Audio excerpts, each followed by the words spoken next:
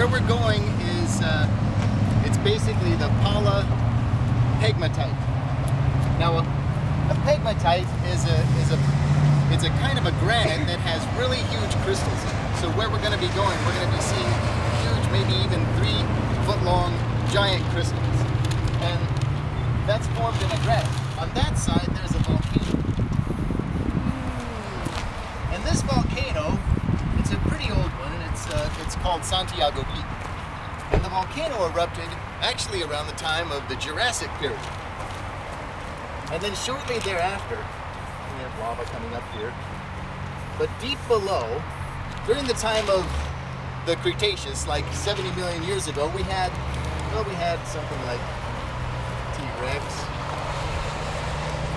going around. So we had any other dinosaurs that were around during the time of... That's pretty good. That's pretty good, yeah. And there's also Triceratops. Triceratops. So while these guys were walking around doing their dinosaur thing, and a volcano in the background, and deep underground, the pegmatite was forming. And so it was basically kind of a lava, but when it's underground, it cools really slowly, and when something cools slowly, the crystals begin to grow. And so that's what actually happened. And in this case, the crystals really took their time. Crystals that are, I mean, quartz crystals that will be literally 2 or 3 feet long, and really amazing things. And you only get that in certain conditions. And this is one of the very rare conditions. Maybe only 3 places on Earth do you have this kind of area. What's amazing about this site is you can find so many different kinds of crystals. We have smoky quartz, which is kind of like quartz. Here's a nice piece of quartz. Really beautiful. Very pretty. Isn't that fantastic? And if it has a little bit of radioactive elements, it becomes smoky. Isn't that wild that smoky quartz is made out of radioactive elements in the quartz? And then we have, let's see, black tourmaline, which is more common, and so you want to get nice big chunks of it. It's great for negativity. It repels negativity. But apparently it's also really good for, you know, electromagnetic fields. So, you know, I'm wearing one. I don't know. It's like, get the rock that makes you feel good. Whatever. We have aquamarine. Terry is actually wearing a nice piece of aquamarine. But, yeah. Really. And this is the, okay. Take a picture of the sparkly. So this is that lithium mica that I was talking about. It's really beautiful stuff. Lithium is something that they make it into a medicine that makes you really calm. So if you're anxious, just chew on this thing. Like Ted Turner. Don't chew on the rocks, kids. Okay, so Ron, yeah. Remember the last time we got that, what was it, radium or something yellow? Oh yeah. Did you ever test that to see how radioactive it was? I never did have a chance to test it at the Getty. Okay, see this little yellow sort of smudgy stuff? This apparently, and I haven't tested it at the lab, but they say that it is something called uraninite. Uraninite is a uranium ore. Uranium is where we get radioactivity, exactly. So don't chew on it. Okay. Really test it. Yeah, don't eat the rocks. And this is something called clevelandite. It's a kind of feldspar, and it's this is kunzite. It's purple kunzite, and the purple in here is also caused from a little bit of lithium. But they make, you'll see a lot of jewelry made out of this stuff as well.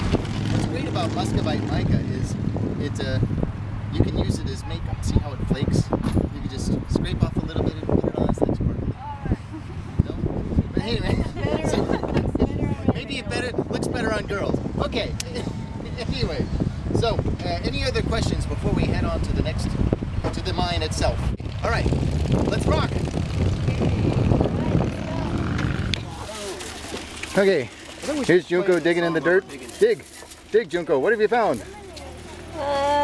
Nothing. Oh. Nothing. She didn't find anything except for that.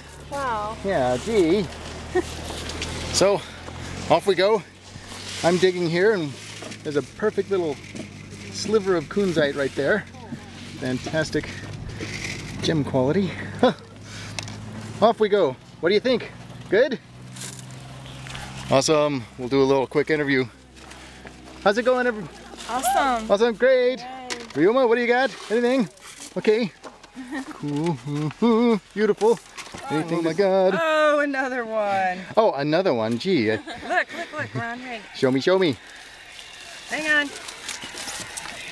Oh, beautiful. That is one fantastic aquamarine. Then a baby one. Oh, I love it. I'm still kicking your butt right now. Okay, that one's awesome. Oh my gosh, that's fantastic. Incredible.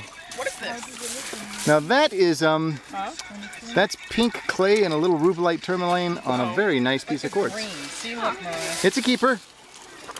Emily, how's it going? Is this anything?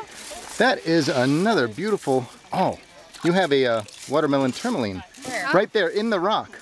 In the rough. Hold on, let me show this. Right there, you've got a rim of really dark and then a pink inside. That's definitely a keeper, and it's in a quartz crystal. Awesome. Let's see. Great. How's it going, Ellen? Fine.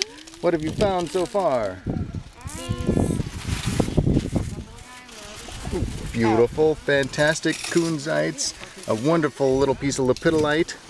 Excellent. What do you got? What do you got? In this batch or in my little In your cup of box. Folgers? Yeah. Oh, let's see. What have we got?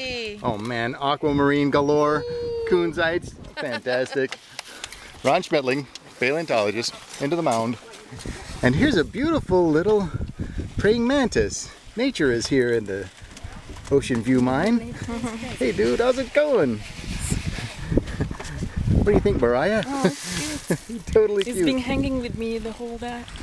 Here. Oh, wonderful. See you later.